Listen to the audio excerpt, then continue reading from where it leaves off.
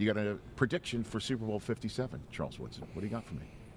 I like the green guys, man. I like the Philadelphia Eagles. Why is that? Why?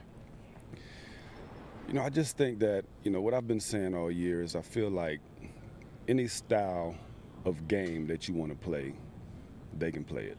And so if it's a low-scoring, tight, defensive ball game, they win those games. Right. If it's a game where it's a shootout and you're putting up 30, 40 points, they win those games as well. And I think, you know, with Kansas City, we know about Mahomes and the firepower that they possess on offense. And if Kansas City comes out and scores 30 points, I feel like Philly will score just as many and more. So I feel like Philly comes out on top of this game. And we're talking about journeys and distance traveled and things like that. I love Jalen Hurts' story. How great is his story with what happened at Alabama and then having to go to Oklahoma and drafted the way that he was drafted into Philadelphia with Wentz still there, finally gets his shot. He's a Super Bowl quarterback. He is, man. And I think that, you know, when you just watch him and you just watch his demeanor, you can see why guys follow him. You know what I mean? He has that. He has a calming, but a kind of stern presence about himself, an all business approach. You know, anytime he's ever, you know, receives praise after a game, it's never about what he did. If you ever notice that, it's never about, you know, how many touchdowns he may have run, how many touchdowns he's thrown.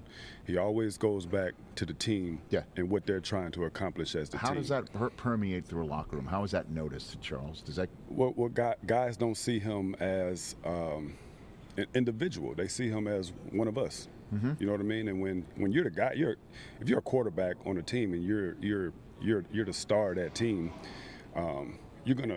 people are gonna elevate you to a certain level. Yeah. And it no fault of their own, it puts you above everyone else in a sense. But what he does is anytime someone starts to push him up there a little bit, he brings himself back down and says, no. This is about all of us. It's not about me. Yeah, it's about my running backs. Not over. It's about my offensive line. Right. It's about the defense going out there and do what they do.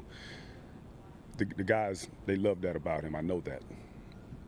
And Mahomes isn't just going to say, I got the magic and it doesn't matter?